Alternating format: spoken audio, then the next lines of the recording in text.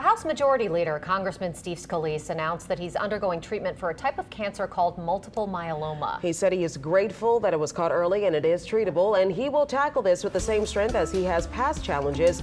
Meg Ferris has more. Steve Scalise wrote he had not been feeling well for a week, so got blood tests.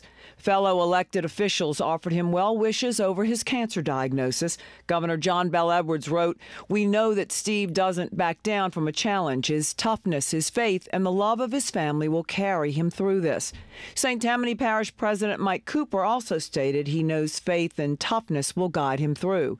And Senator Dr. Bill Cassidy said Scalise will be an inspiration of survival again. I have no doubt that with Steve's attitude, with the support of his family, with the prayers of so many, and with modern health care, he is going to recover. So what is multiple myeloma? It's not leukemia, blood cancer, nor is it lymphoma. It's a cancer of one of the immune system cells in the bone marrow. Plasma cells, their main function is to produce antibodies, which help fight off certain infections that the body has already seen in the past. Symptoms include bone pain, numbness or tingling in the nerves of the hands and feet, weight loss, decreased appetite, fatigue or lack of energy, low white blood cells, and lingering infections. How common is it? It's one of our less common cancers.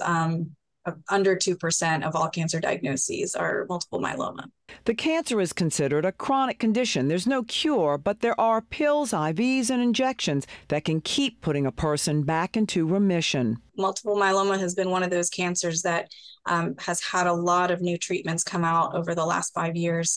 And so it is a very, very treatable cancer. For most patients, the cause is unknown. The gunshots that Scalise survived 6 years ago during a domestic terrorist shooting at the Virginia baseball field is not considered a risk factor. The doctor says people can do their normal routines during treatment because there are few side effects. Scalise wrote he will do just that, return to Washington and continue his work. Meg Ferris, Eyewitness News.